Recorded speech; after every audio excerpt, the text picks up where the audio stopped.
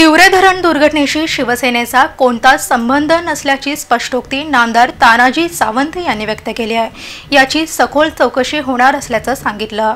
चिपळूणमधील तिवरे धरण पावसामुळे फुटलं, यामध्ये शिवसेनेच्या मक्तेदाराचा संबंध असल्याचं जलसंपदा मंत्री गिरीश महाजन यांनी आरोप केला होता। यावर स्पष्टीकरण देताना तानाजी सावंत यांनी यामध्ये शिवसेनेचा संबंध नाही, या दुर्घटना प्रकरणाची मुख्यमंत्री नियुक्त समितीकडून चौकशी होऊन संबंधितांवर कडक कारवाई होईल अशी माहिती दिली।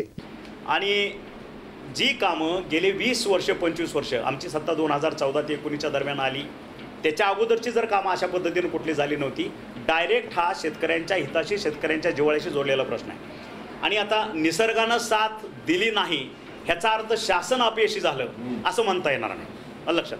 कारण 2016ला ज्यावेळेस भरमसाठ पाऊस झाला त्यावेळेस ह्याचं प्रत्यंतर सगळ्यांनाच आलेलं आहे की कशा पद्धतीने पाऊस झाला, विहिरी असतील त्या कशा भरल्या, बोरवेल कसे ओव्हरफ्लो झाले, पाण्याचं पर्क्युलेशन किती दिवस राहिलं।